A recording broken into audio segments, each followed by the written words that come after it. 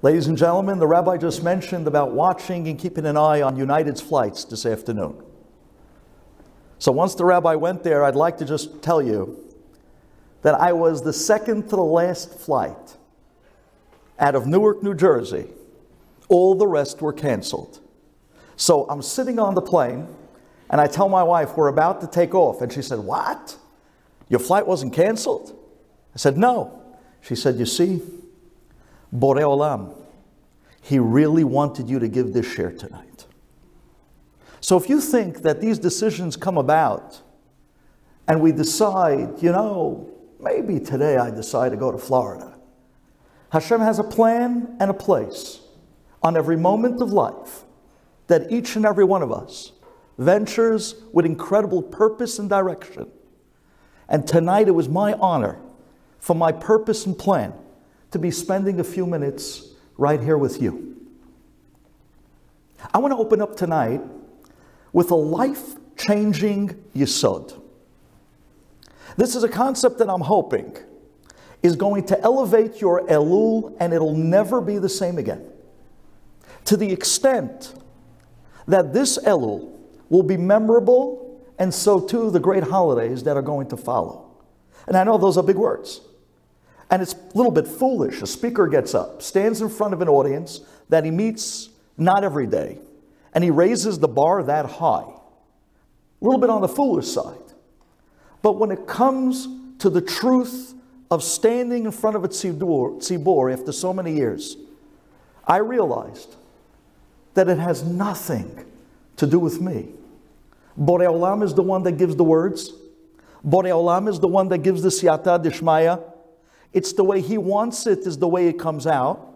And it's the words that he puts into your hearts. And if that's the case, he's one to bank on. And I could raise that bar as high as I want. And Hashem can do everything. Ladies and gentlemen, open your hearts. The great rabbi in Eretz Yisrael, Rabbi Berkowitz, he was known to tell his Talmidim, and many of my brothers are actually students of his, that today in our generation, there is a little bit of an anxiety, a pachad, that comes with the month of Elul, but not like once upon a time in old generations. In old generations, when they just heard the announcement of Elul, they would begin to tremble. Yom Adin, Yom Adin, the great judgment day is coming. But our generation, the rabbi learns that the understanding of the pachad of Elul is a little bit different today. And I want to give this over. Do you know what the anxiety and pachad of the month of Elul in our times? It's the fear of losing out on a great opportunity. Ladies and gentlemen, there's no greater opportunity like the month of Elul. An opportunity is knocking. And it's up to us to really answer. And to lose out on that incredible opportunity brings a certain anxiety. I have so much to gain now. Am I going to really take this for everything it's worth? That is the beauty, but the opportunity of this great month of Elul. A very close friend of mine is in contact with a Lubavitcher rabbi out in Short Hills, New Jersey.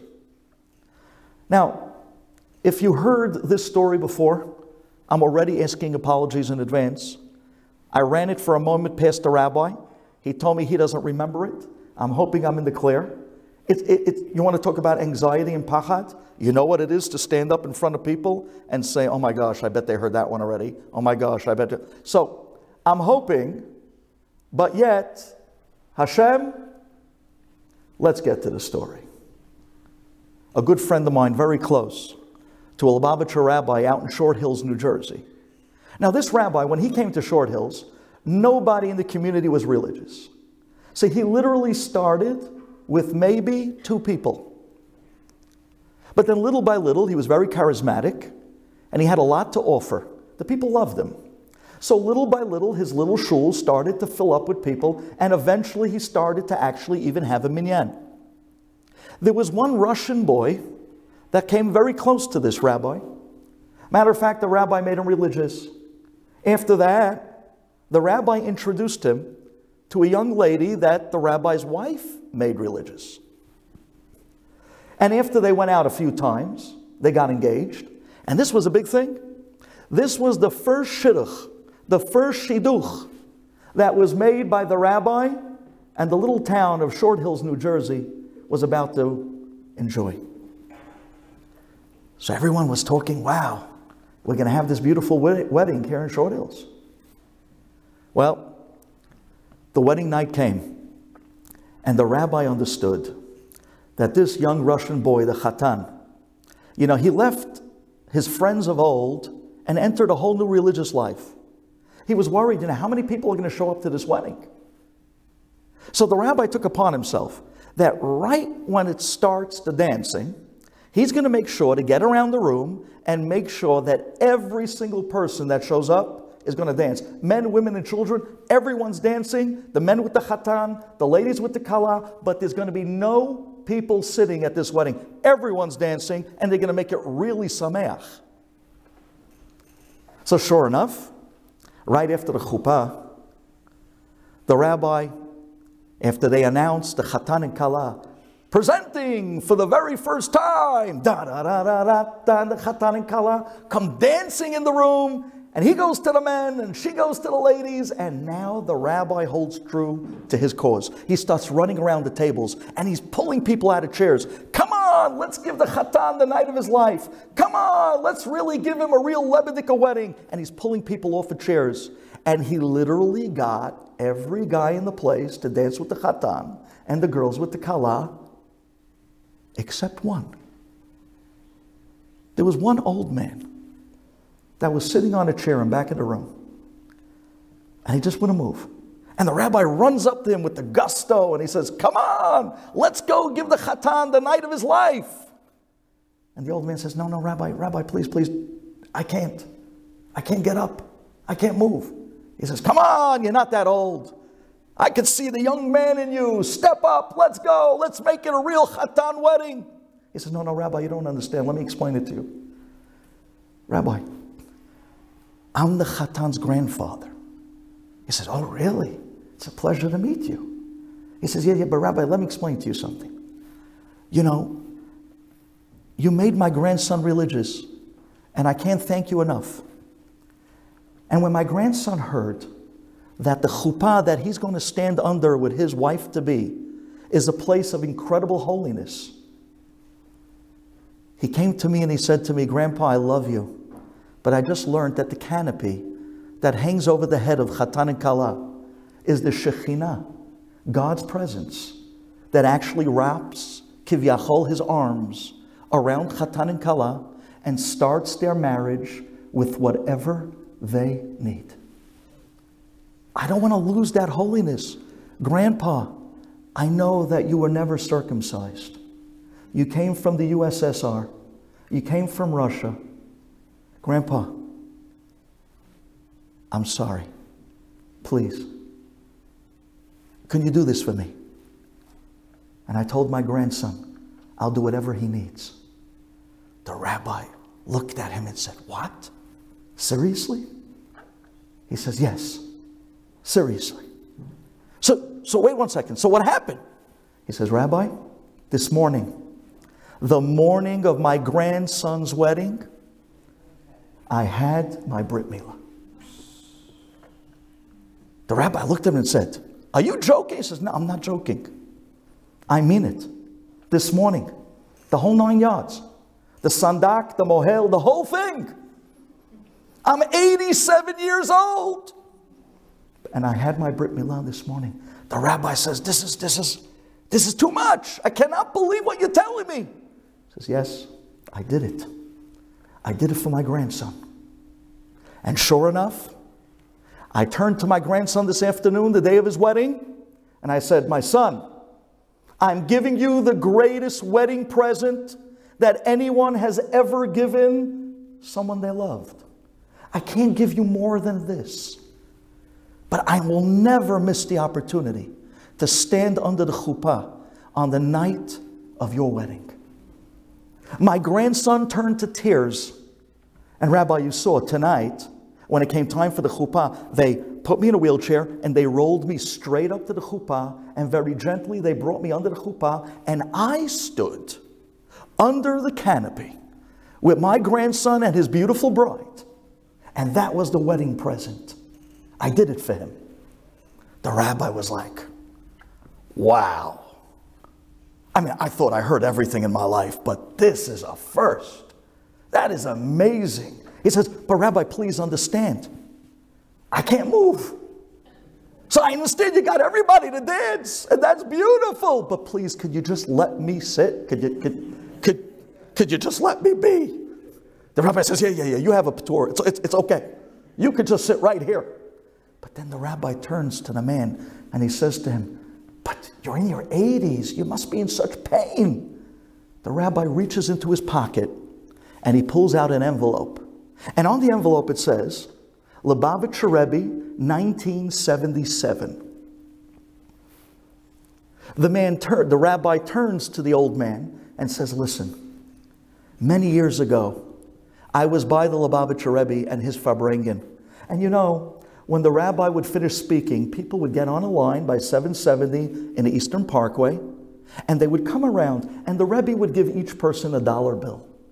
He says, when I was a little boy, I was coming around on that line in 1977, and I came in front of the Lubavitcher Rebbe, and he handed me this dollar, and when the Rebbe handed me the dollar, he said, this should be a refuah shelema. And I said, says the rabbi, refuah shelema, I was a little boy and I felt fine. Why is he handing me? And I said to myself, you know, probably he wants me to give it to someone one day who needs a refuah shelema. So I took that dollar bill and I put it in an envelope and I wrote on it, Lubavitcher Rebbe, 1977, and I put it inside my pocket. And I've been carrying it for years, looking for the right person who really needs a refuah shelema. And Grandpa, if there was anyone that could use a refuah shelema in his 80s, that he had his circumcision, it's you. The rabbi pulls out the dollar bill, he rips open the envelope, he pulls out the dollar, and he hands it to the old man, and the old man's hands is shaking, and he takes the dollar bill, and he begins to cry, and he says, thank you. You don't know what this means to me. And the rabbi looked at the old man and says, wow, you're crying. He says, no, you don't understand, Rabbi. Over 50 years ago, says the old grandfather, I came here to the United States from Russia. And the night I landed in JFK Airport, my brother-in-law took me out to see the Grand Rabbiner, the big rabbi in America. He brought me to the Lubavitcher Rebbe, says the grandfather. And he says, just like you said, when the rabbi was finished giving his dirashah, everyone got on the line and they started going around the room, and each person that walked by the Rebbe glanced at them for a moment and handed them a dollar bill. Says the grandfather, when it came my turn and I stood in front of the Lubavitcher Rebbe, I smiled and the Rebbe looked at me and he asked me in Russian, do you have Brit Milah?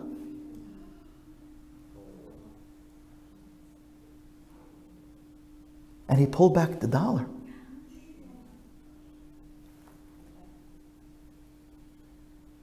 He says, I looked at the Rebbe and I said, I just came from Russia. I never had the opportunity. The Rebbe smiled. The Rebbe placed the dollar in my hand, says the grandfather, and closed my hand and held my hand. And he said to me, here, take this dollar bill, and the day you have Brit Milah, I'll give you another dollar.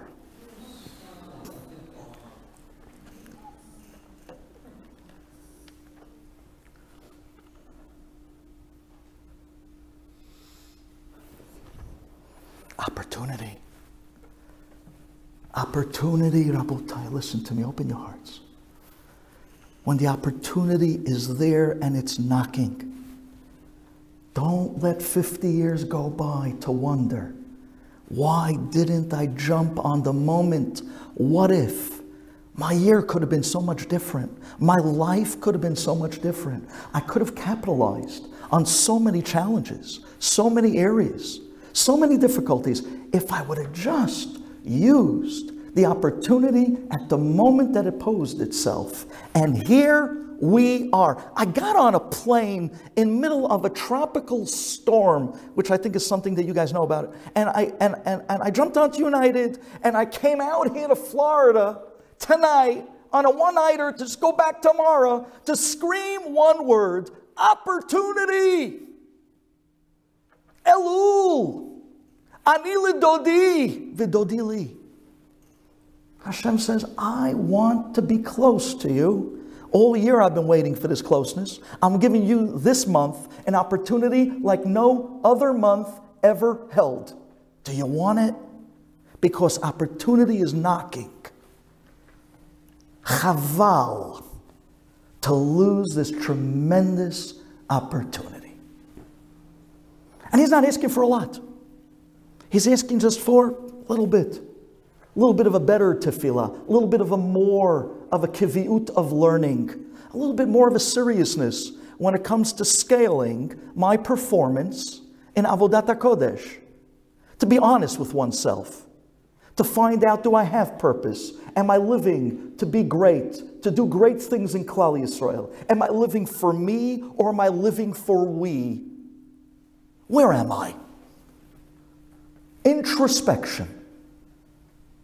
Very intimate moment between me and myself on the opportunity of time that Borei Olam steps up and says, I'm here to help you conquer. What do you want to do together? I'm closer than ever now. Let's do it. Let's grab this opportunity. Can we take a step back for a minute? I'd like to talk to you about the holiest man in the world on the holiest day of the year, in the holiest place on earth. I'm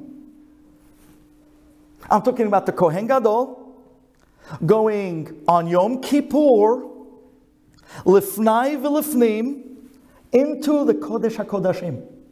One day a year. Talking about opportunity. One day a year, that door opens. And do you know what he does when he comes in there? Well, every year a Musaf, we sing it, we read it, we cry with it. We actually act it out. It's called the Avodah of the Kohanim. Avodat HaKohanim. We actually trace the steps of the Kohanim, the Kohen Gadol, as he enters the Kodesh Kodashim. And there is the moment of kapara. What a moment. What a moment of incredible purity. The moment that we get forgiven for our sins. You know what happens at that moment? He takes the blood and he sprays achat lemala v'sheva lemata. He sprays one above the kaporet and 7 below the kaporet. And once he does this incredible moment of zrika, spraying, 1 above and 7 below, at that moment he counts. But now, listen to the way he counts. Everybody might know this a little bit in the way of a song. You might be singing it now in your mind. Kol hakavod. Honestly, I would sing it together with you, but the Ben Shushans aren't singers, we speak. So I'm going to say it, and you're going to sing it, and together we'll feel it, because that's really what my end game is. How does he count? V'kach haya moneh. Ahat, that's when he sprays 1 above. And then when it comes to the 7 below, how does he count? Ahat ve'ahat. Ahat ve'shtayim. Ahat ve'shalosh. Ahat ve'arba. Ahat ve'chamesh. Ahat ve'shesh. Ahat ve'sheva. That's the way he counts. Asks the Gemara, isn't that a little bit of a weird way to count? You know, when he counts the 1 above, we get it, ahat. But when he comes to count the 7 below, wouldn't it be just simple to just go ahat, shtayim, shalosh, arba, chamesh, shesh, sheva? What is this ahat ve'ahat? Bless you.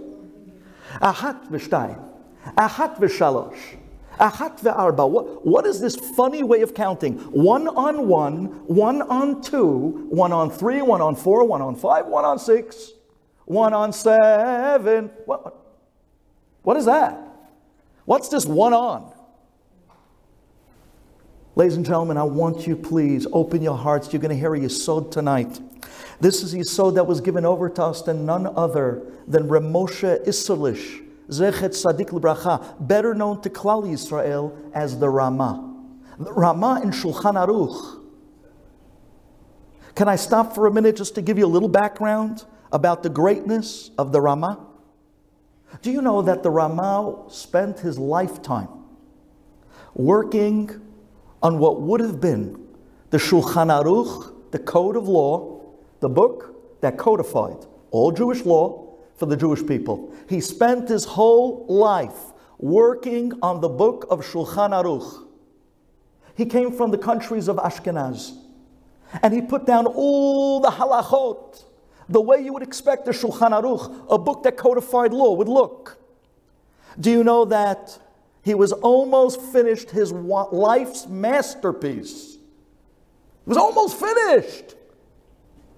And he hears that there was another rabbi on the other side of the continent that beat him to it.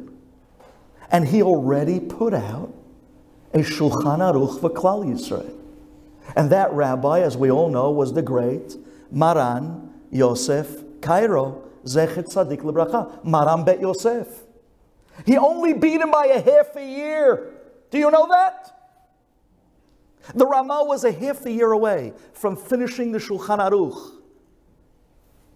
And Maran Bet Yosef put it out 6 months prior.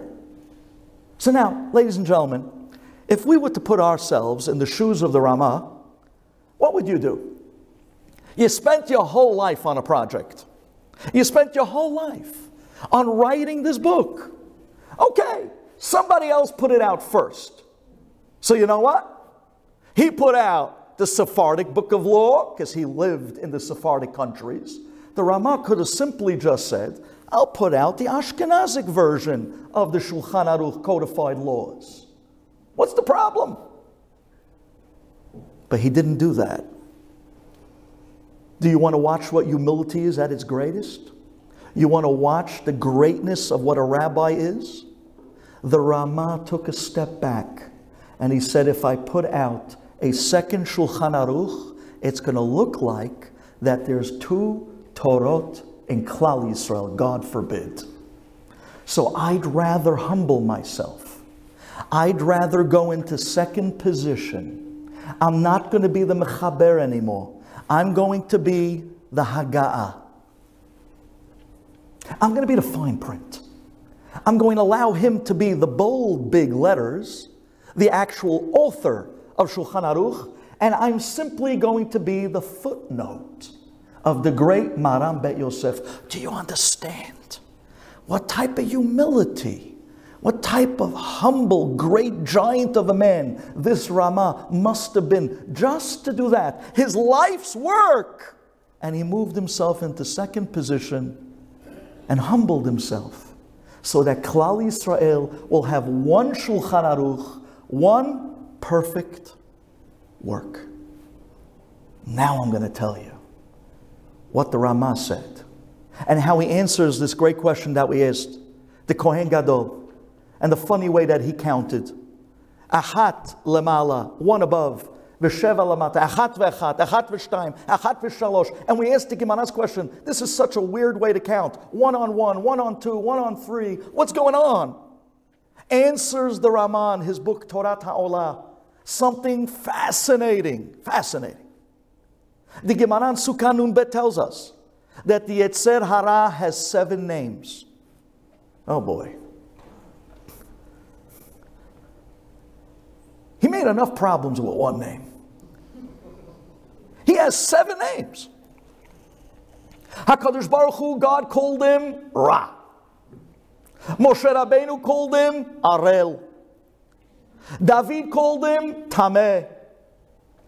Each one called him a different name until finally the last of the Nevi'im, I believe it was Yoel, that called him Tzfoni, which is like a viper, a deadly snake. 7 different names. He was called Evan. He was all different names. He has 7 different names. Says the Chidah. What does that mean he has 7 different names?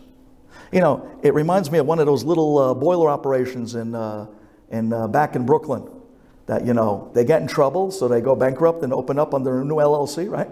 And they keep opening up on a new name, but now you see maybe where it came from. Anyways, but this Yetzer Hara has 7 different names. And each time he opens up under a new name, what's the deal? Why does he need 7 names? Says the Chidah, his 7 names really describes his 7 different techniques in the way he makes people fall. He has 7 different tricks in his hat of rabbits. He has 7 different techniques. That was a word from our sponsor. We have 7 different techniques, the Yetzer Hara, to be able to get people to fall. And each name represents a different way that he gets people to sin. Sometimes he comes with this name. Another time he'll come with that name. And even if you beat him with one name, he'll come back with a different technique, and next day the same. Do you remember that famous story? That incredible night. Yaakov Avinu. Vayavek ish imo ad alot hashachar. Yaakov Avinu, he went back for pachim ktanim, and he was jumped by the Sar of Esav, the Samach Mem, the Malch HaMavet, the Yetzer Hara, same guy. And they fought and they wrestled all night long until the morning star, Ad Alot HaShachar. And then finally Yaakov Avinu bested him, because there's nothing in the world that beats the Yetzer Hara better than Torah.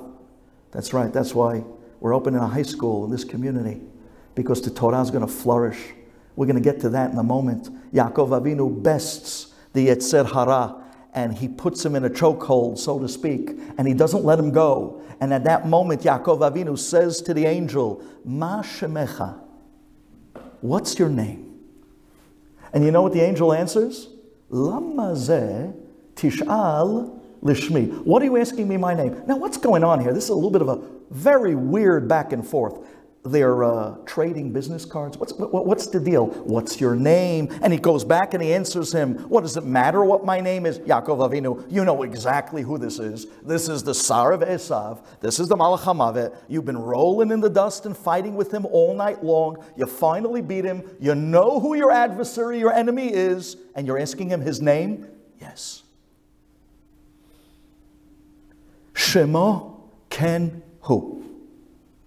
A person's name describes their essence. If you want to know the essence of the makeup of a person, find out their name, because that's their description. Did you ever have it that somebody went to Israel and they came to a great mikubal, a tzaddik, a rabbi, and they handed him a name of a person, and the rabbi just looks at the name, never met the person before in his life, and all of a sudden he starts telling you everything about the person as if they knew him forever. Because once they look at the name says it all about you. The name is your makeup and your essence. And if that's the case, says Yaakov Avinu to the Sar of Esav, Ma shemecha? I know who you are, but what's your name? What is your essence? What is your strength? What are your tricks? What are your kochot? I want to know what makes you tick, so that I can tell my children, and they'll know for generations to come how to beat you. And you know what he answers? Lama zeh tish'al lishmi. What does it matter what my name is today? Tomorrow I'll just come back at you with a new name. Today I'm going to come at you with communism, but tomorrow I'll come at you with socialism. And then the next generation, fascism. And then later on, it'll be social media. And maybe it'll be Instagram, it'll be Facebook. It'll be all different types of tricks that he has up his sleeve. And today you might beat him in one area, but tomorrow he'll just come back at you with a different name. He has 7 different names. And that's why the Gemara calls him a Zvuv.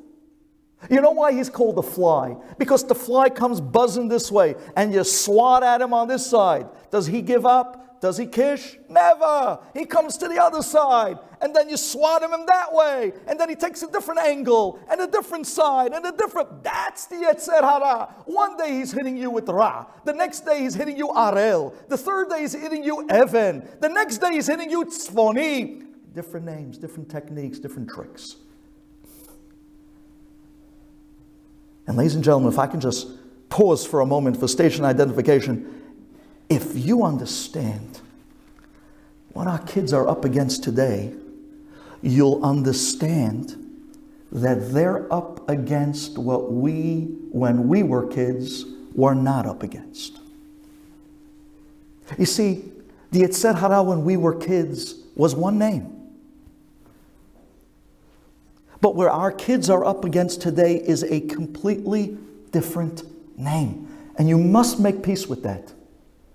Because if you don't make peace with that, you're talking to your child a language of old to the ears of young.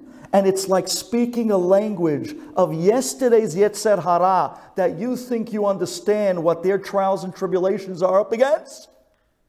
And they look at you and laugh and say, really? You think that that's what the problems are?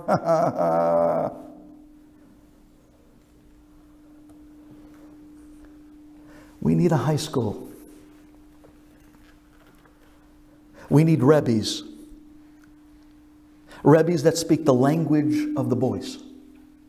That they understand the way they tick. They understand the hearts of what makes the boys today interested, giving them purpose and direction. If our boys today aren't looking forward to go back to school the next day, there's something wrong with our chinuch.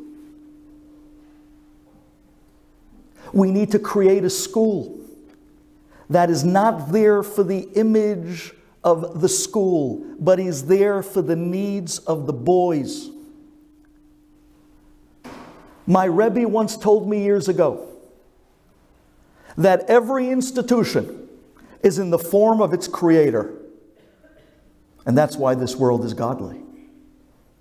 But this institution, you have people like our own Rabbi Galamidi Shalita.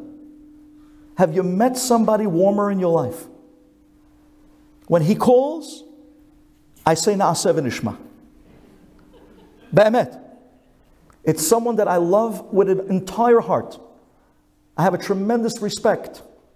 The warmth that's coming from Rabbi Galamidi when we're starting this wonderful high school. The warmth that's going to come from Eli Levy as a president that's standing up and continuing Avodat HaKodesh. The warmth that comes from guys like David Zornana. These are amudim that are standing and holding up communities, shuls, and visions. But let me explain it to you. It's a vision that's going to be like a hand-tailored suit for the specifications of the child, and not vice versa. We need warm Rebbes today. We really do. Do you know what we're going up against? Do you know what our kids are going up against? Do you know that our kids are out there on social media, and my gosh, they're a rock star in the cyber world. Every time they put something up and out there, they get 10,000 likes from 10,000 different people. They feel like $1 million. And it comes to a point where they say, you know what? Out there, they love me. How come in school, how come at home, I seem to be a burden and a pressure and a problem to everyone I'm around? And little by little, who do you think that this kid is going to follow eventually? We're losing the war because we don't even understand the name we're fighting. We don't even understand the battlefield. We don't get what we're up against. Today, we need to be bigger than social media. Do you believe that? Today, we got to be Hollywood. We got to come up with the special effects. We got to come up with the magic. We got to create a yeshiva that's built on so much warmth and so much love. And they understand the boys. And they make them feel like all-stars. So that they'll feel more loved in the places they should be than the likes of fake in the places that are going after them.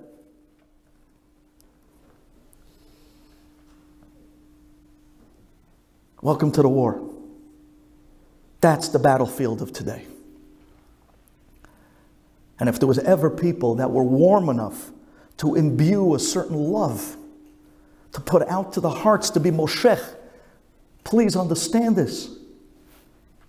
To be moshech the boys.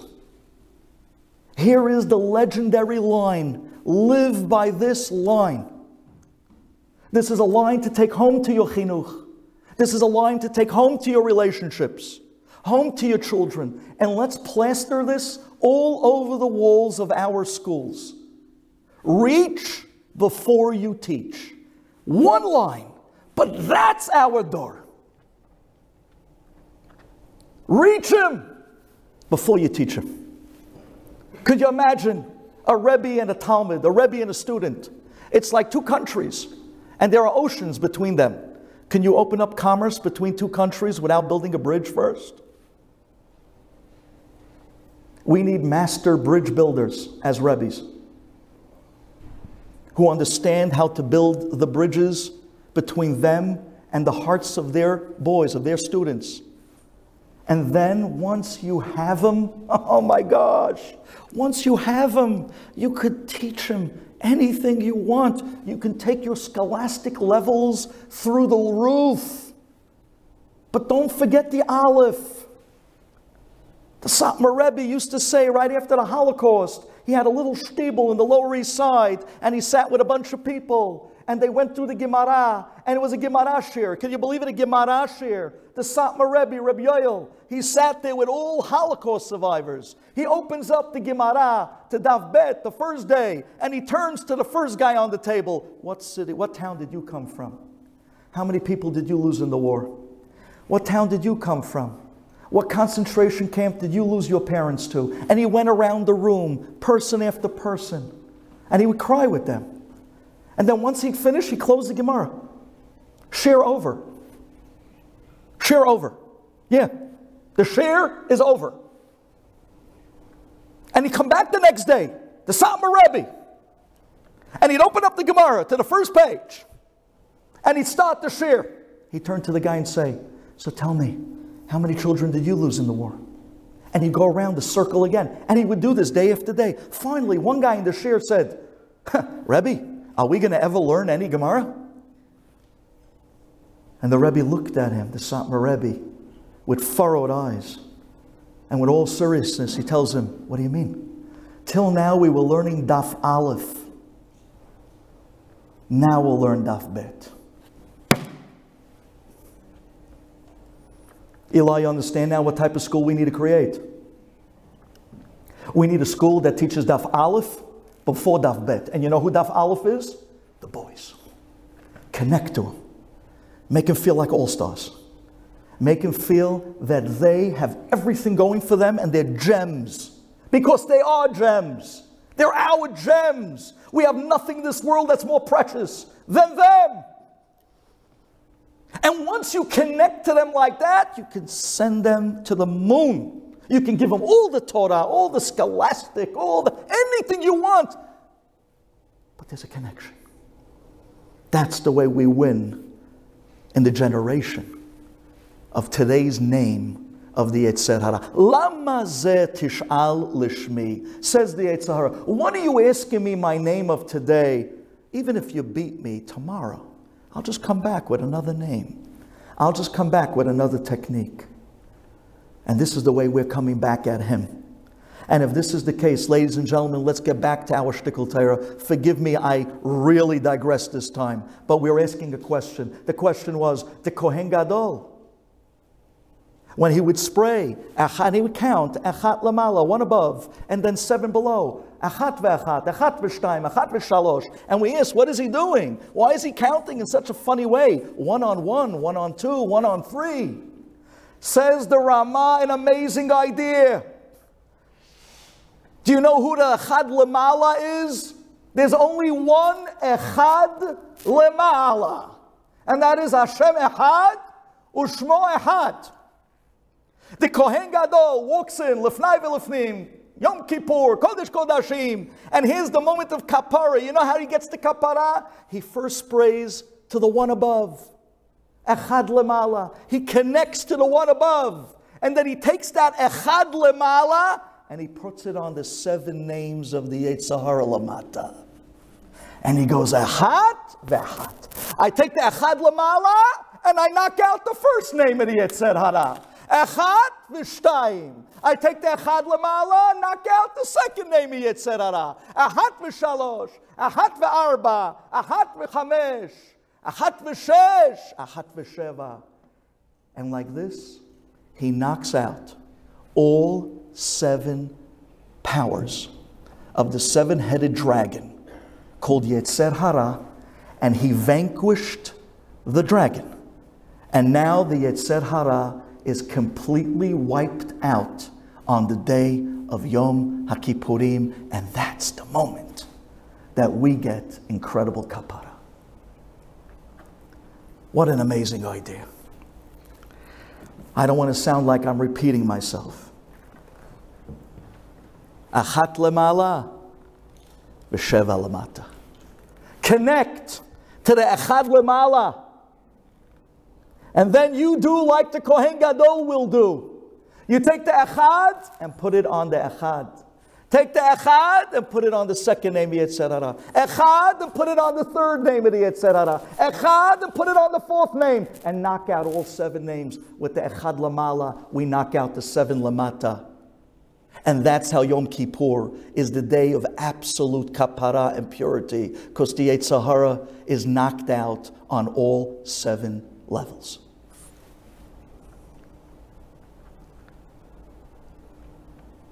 And it's because of this that the Ktav Sofer writes that this was the biggest limud zichut for the Jewish people. Think about it.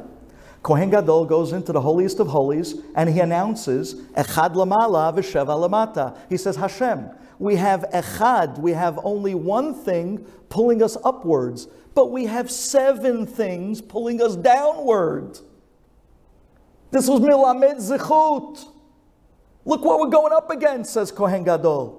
We need your help, Abba.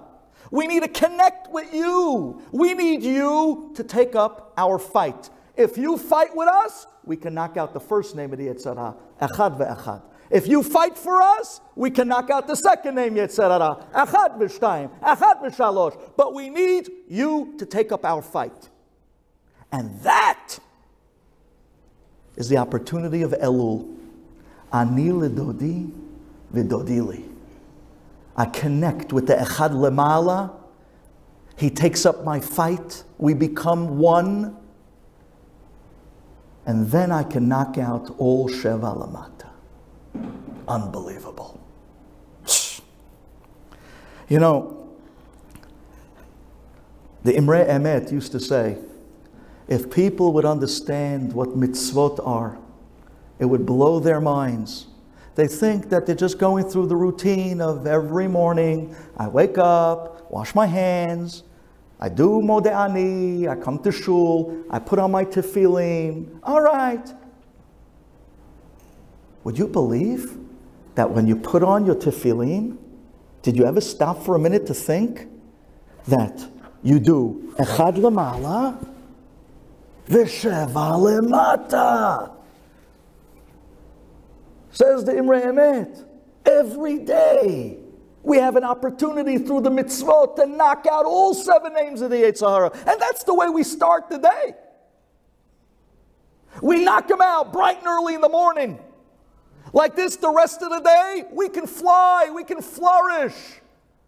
But the only way to do that is with the mindset of understanding what I am doing.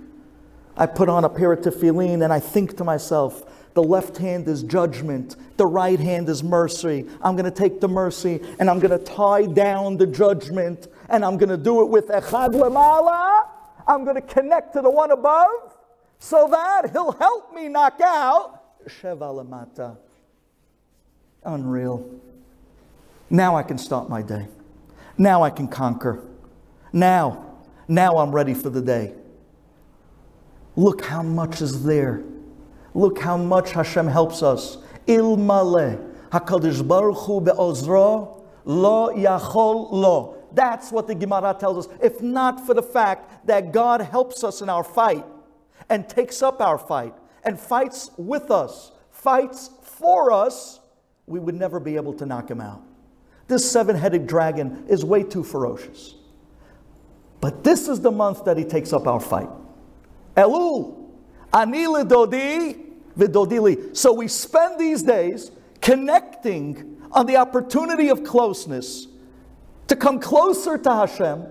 That moment we become one with God, He takes up our fight, and now is the countdown of 40 days of connection that works on the final blow. On day 40, Yom Kippur, we make it to Echad Lemala, V'Sheva Lamata, and we knock out all 7 names Yetzer Hara, and we get the greatest kapara of the year. And this you didn't see coming. And here is the beauty of the night. Because if you don't believe me that this is the Avodah of Elul, Elul doesn't just stand for Ani Lidodi V'Dodi. Elul stands for Echad Lemala V'Sheva Lemata.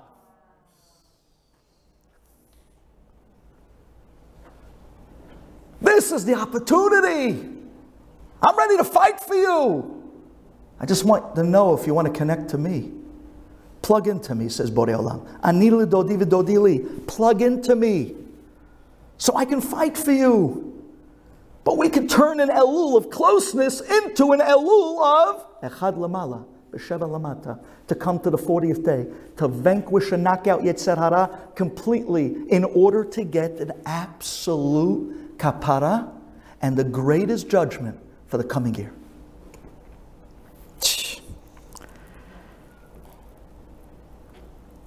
Ladies and gentlemen, I just want to maybe just end off with a personal story. No, I feel bad. I'm going over the time. No, that's... I feel bad. I'm the last guy to stand between you and your supper, believe me. I know my place. Rabbi should not put himself between people and food. It's a bad place to be. That's not the mechitzah you want to be in life. There are better mechitzot to fight for. Okay.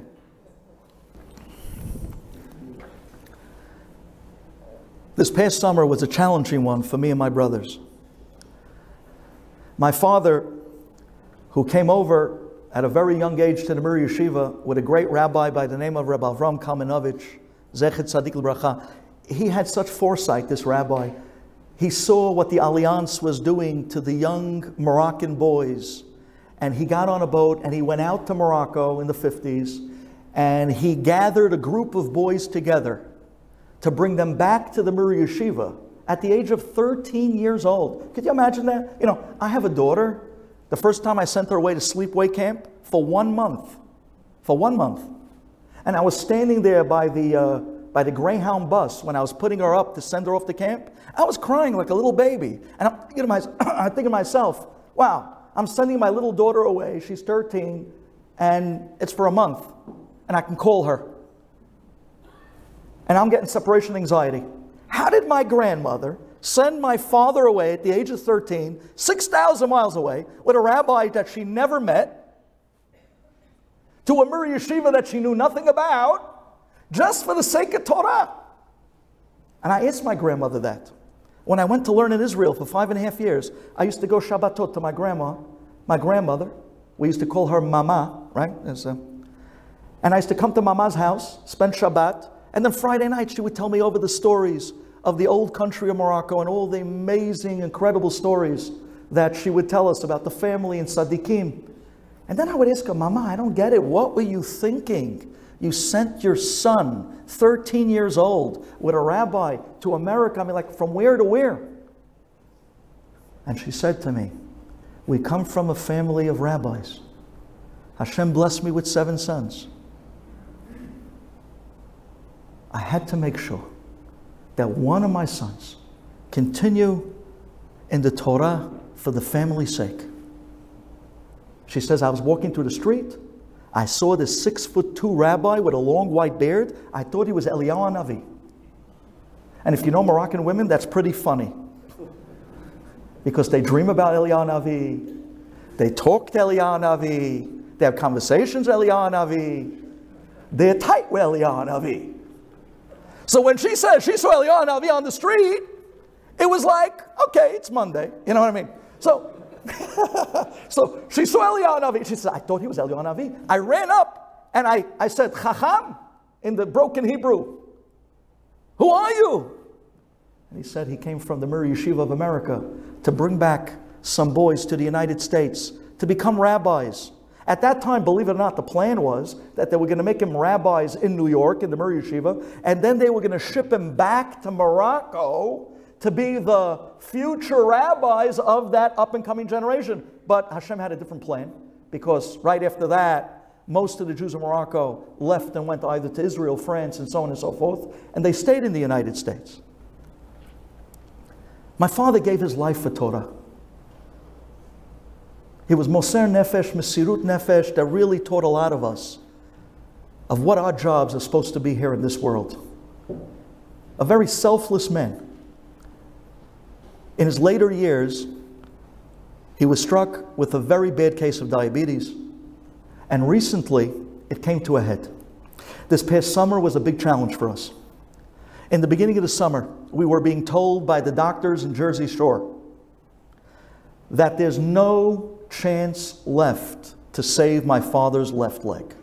There's no chance. There's no blood flow left. There's no blood flow from the knee down to the foot. There's nothing to talk about. The doctors told us after MRIs and every trick that they thought they knew that the only thing left is amputation. We shuddered. You know, we couldn't even say the word out of our mouth to each other when talking in conversation inside the family, even to think. I saw my father was very, very bothered, very hurt, very broken, that the doctors just gave up on his situation. I'm sparing a lot of details because I don't want it to be too detailed oriented. I don't want to, God forbid. But after I turned to my father and I said, Abba, listen to me. You taught us. Hashem, Ani lo yachol. I, Duvi ben Shushan, I can't help my father and his situation of his foot. Ani lo yachol, aval ata kol yachol. You, Hashem, can do anything and everything. And I am relying on you. The doctors threw in the towel. They gave up. They told us straight away. We went the conventional way. We really did. We tried every test, every trick. At that point, they even took off 2 toes. The doctor was so convinced that they were right that when they took off 1 toe, they said, you see, it didn't even bleed. There's no blood. I told my father, you're going to see. Ve'omar lach b'damai chayi. Ve'omar lach b'damai chayi. You're going to see. I said, Abba, you taught us. You taught us. Borei Olam can do anything. You just have to really rely on him. We got to go back to the bitachon. And right there in the room, me and my brothers, very emotional scene, we were crying. We literally held arms together and we screamed, Abba, ani lo yachol. I can't deal with this situation. I can't. Aval ata kol yachol. You can do anything. And I'm relying on you to save my father's legs. This coming year, Rosh Hashanah, Abba, we're relying on you to have my father stand again in the Mir Yeshiva and blow shofar as the Baal Tokea that he was there for the last 50 years. This year he's going to be there. On 2 legs. We took him out of the hospital. They were scheduling the amputation. I called my Rebbe in Eretz Yisrael, Rabbi Rabinovich, Shalita. I said, Rebbe, the doctors is not the Mahalach, only Hashem. And ladies and gentlemen, please understand this. Bitachon means that I rely completely and only on Hashem. Hashem is not an also, He's an only. Please write that down. Hashem is not an also. It's not I also believe in God. No, that's not it. Hashem is an only. He's not an also. I only am relying on Hashem. He's the only one that can help my father now. I said, Rebbe, we're davening, we're giving tzedakah, we're doing everything we can. He said to me, did you go for a second opinion? I said, a second opinion? No, we didn't. He says, I want you to go to a second opinion. I want you to go to somebody in the city. Go to the city. Go to Manhattan. Go to the city. It's okay. We call up one of these guys that know all the doctors. He gave us a name, Dr. Tadros. Mount Sinai Hospital. Supposed to be one of the top in his field. Kol hakavod. 2 days later, I drive my father out to the city. We're in Tadros' office. We're there with the scans and the MRIs. We came with the whole pack. The doctor looks at the MRIs. And he looks at my father and he says, Mr. Ben Susan, I'm sorry, but as I'm looking at the MRIs, all the 6 stents that they put in your leg are all clogged and closed completely. There's no way to reopen them. And because they put already 6 stents in your leg, there's no place left to put another stent. It looks like they might be right. I think the only thing left is amputation. But he says, but I want to tell you something. Just this week, I just got a new tool. It's this hydro tool that I got that no one really has yet. And I think that, and he starts pointing to the MRI. I was in the room. He says, you see this stent? It's not as clogged and closed up as the other 6. Maybe, I might with this hydro tool be able to cut and clean through the stent and get some blood down to your foot. Maybe. We might be able to save the foot. I would say, he tells us, it was about a 5% chance. I looked at my father and I smiled and I said, you hear? He has a new tool. He's going to use his new toys and he's going to open up the stent. My father looks at the doctor and says, if you think there's even a chance, try. It's between that and the alternative. So, the next week, they scheduled the operation, a 5-hour procedure operation. Ladies and gentlemen, let me tell you something. That night, I took out a Tehillim. And I said, Abba, it's not Tadros. It's not his toy. It's not his hydro drill. He's a good man, but it's not him. I'm relying only on you. Ani lo yachol, ata kol yachol. I'm relying on you to save my father's leg. That's it. Nothing else. I said, Abba, listen to me. Ani lidodi v'dodili. We're in the month of Elul, the month of mercy. I am on to my beloved, and my beloved is on to me. Abba, I'm relying on you completely. Please, come out and help us with this. And the next person that asks me for help, I will do whatever it is they need. Two-way street. Ani lidodi v'dodili. I'm relying on you to go out and help me, and you are going to throw someone at me to help them. We're going to get Yeshuot. If you want Yeshuot, go out and help somebody else.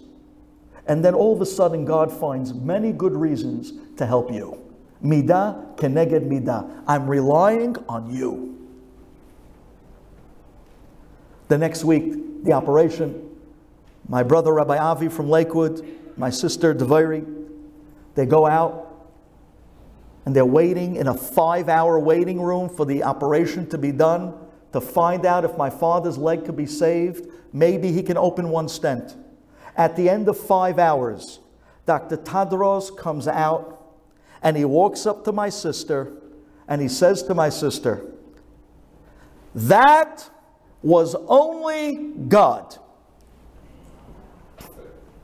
Now this is coming from the Goyish doctor. That was only God. My sister asked, what?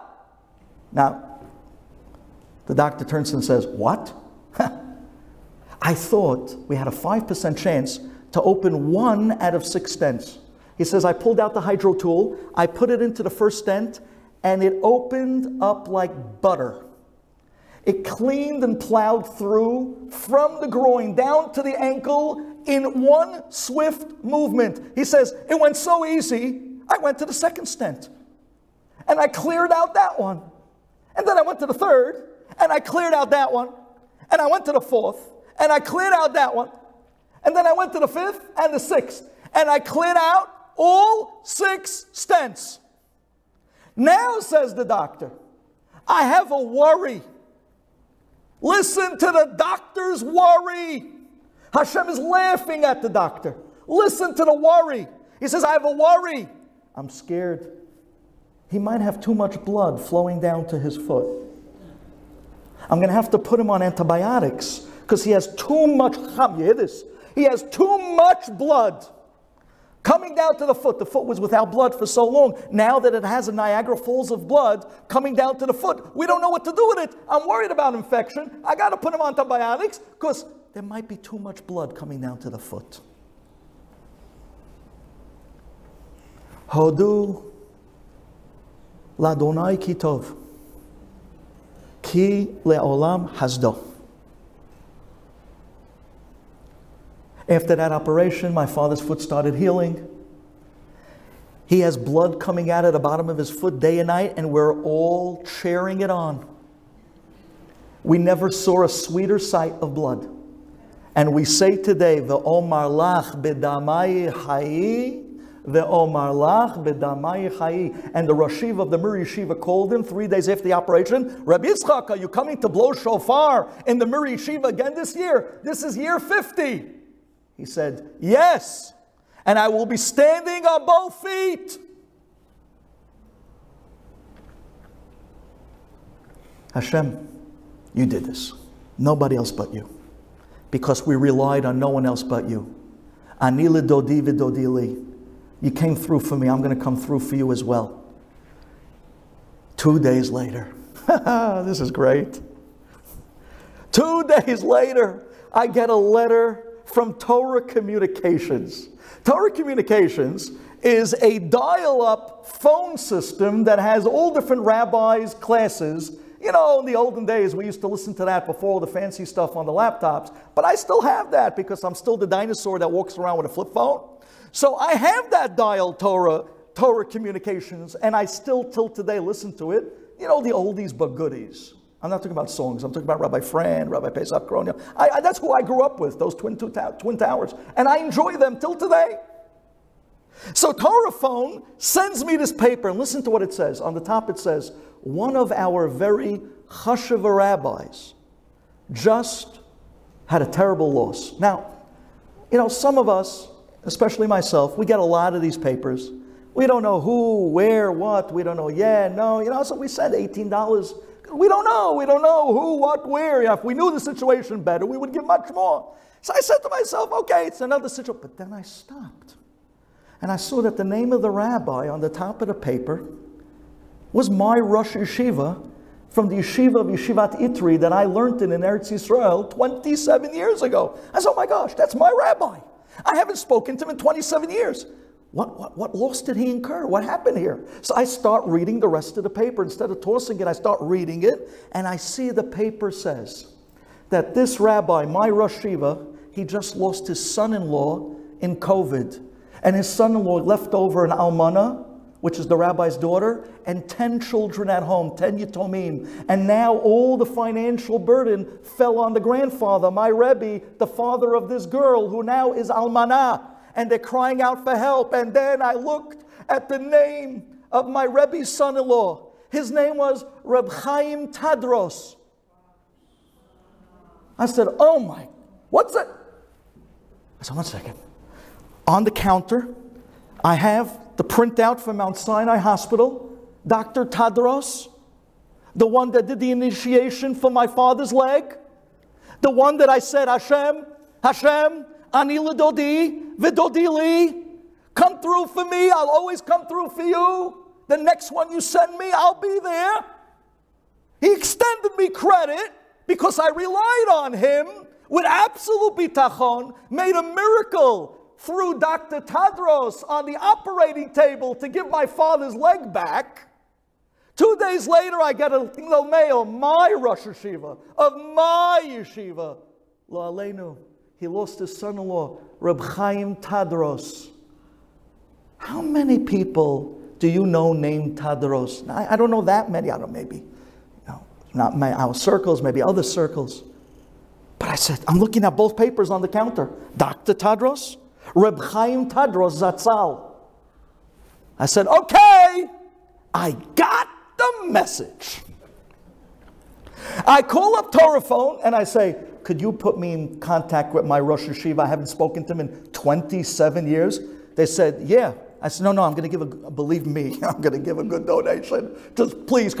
10 minutes later, they get my Rosh Yeshiva on the phone. I tell him the story. And I asked him, your son-in-law, where did he get the name Tadros? I mean, I know a doctor, Tadros, but he's not even Jewish. How did he end up with Tadros?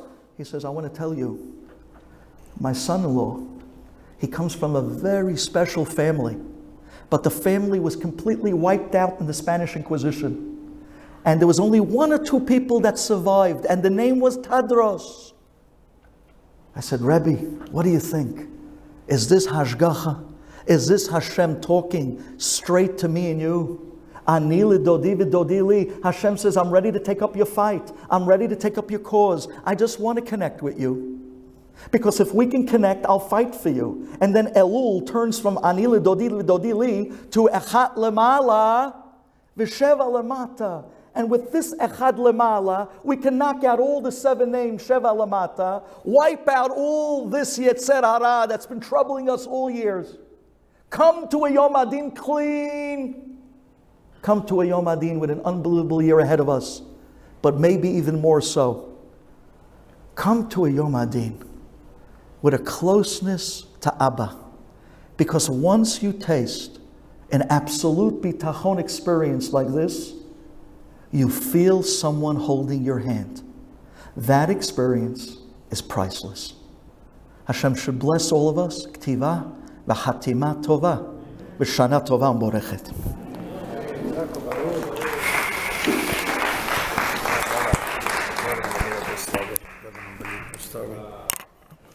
Rabbi, nobody's moving. Can you give us another 3 more minutes? 3 more minutes? Good. Please, 3 more minutes. My 3 minutes means 20 minutes. No, Rabbi. On the way over here, ladies and gentlemen, the rabbi told me that the kollel is flourishing here in the shul and in the community. You know, we're talking here about a procedure that was able to save the artery of my father. A kollel is a heart transplant for a community. It continues to just pump and pump greatness, direction, and Torah to everybody in the community. These guys, many of them are super talented. They can go out and make themselves probably all types of wonderful lives for themselves.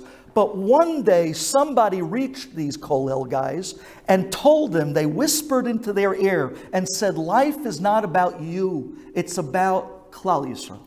So they put aside all financial aspirations. They put aside all the grandeur of what maybe people would find in different ventures of life, and they said, I'm here to serve instead. These are guys that show up every day, and they give their hearts and souls to the community. They are the pillars of a flourishing community. All the blessing that's going to come out comes down to them, and then it spreads out to everybody else. They are that magnificent tzinor. They're that magnificent tunnel or funnel or pathway that brings down blessing to communities. Let's be mechazik this kollel and the rabbis. I want to tell you something. This past January, I spent my midwinter vacation here in Florida. I was a little bit in Sunny Isles. I was down by Surfside, and I came here as well. We spent a mincha arbit together here with the rabbi.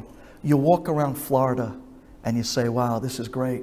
I heard that the ex-governor, Governor Cuomo, got the award for the top real estate agent in Florida. He's the reason why so many people are coming down to Florida to be able to find what is here, a magnificent, a beautiful community. Hashem should bless this community. The leadership that you have is unbelievable. The people that you have is so warm. Not just in the climate, I'm talking about the people are warm. Let's build this yeshiva. Let's support this kollel. And let's realize that Be'ezat Hashem, Mashiach comes.